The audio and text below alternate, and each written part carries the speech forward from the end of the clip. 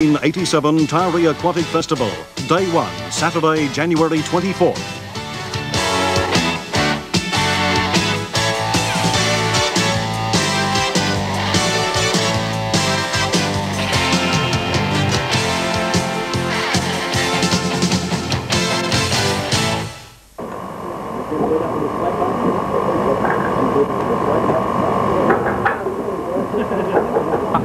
I'll get you later on. Carry him on.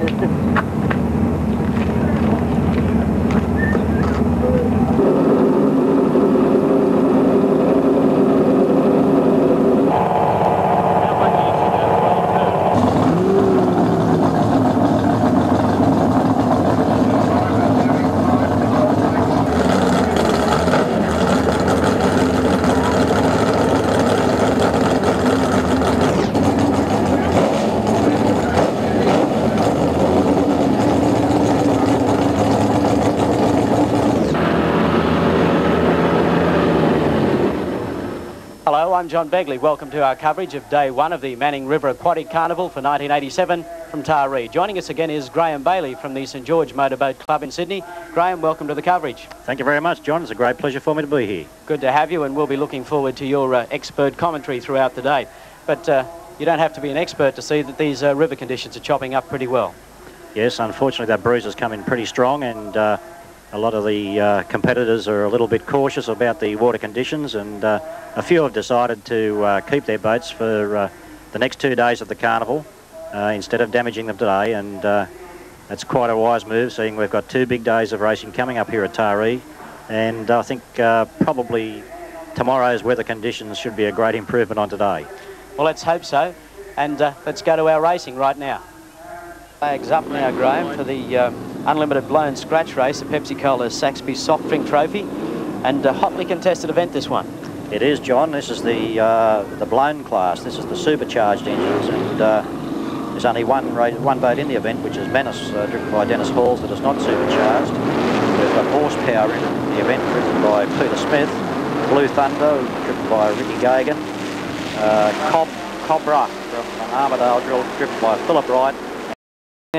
Cobra is capable of around about 130 mile an hour, and I don't think he's running flat at the moment, but he's a very competitive driver. The one that is showing the surprise is Menace. Menace is not supercharged, and he's holding out second place in front of the rest of the blown boats. We look at the boat running fourth here, the boat Cobra from Armadale, a pretty famous boat, Cobra, or a famous name. Yes, it is.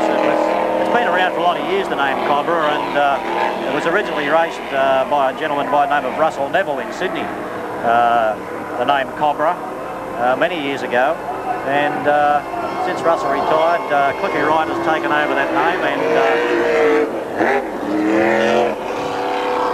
he's now racing this black bottle with the V-boat it is now.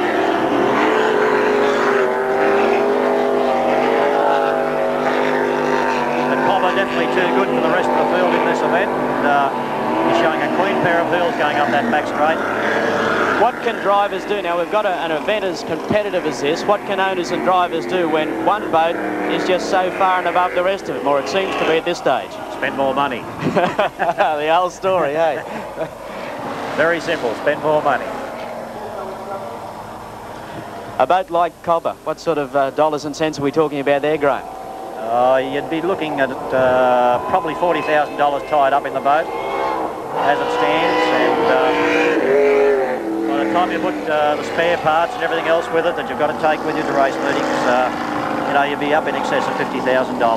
Well, he's going to get a tiny bit back of that outlay yes, here today. Yes, he certainly is. The boat's performing very nicely, and David's driving well, and the water conditions do suit these V-bottom supercharged boats.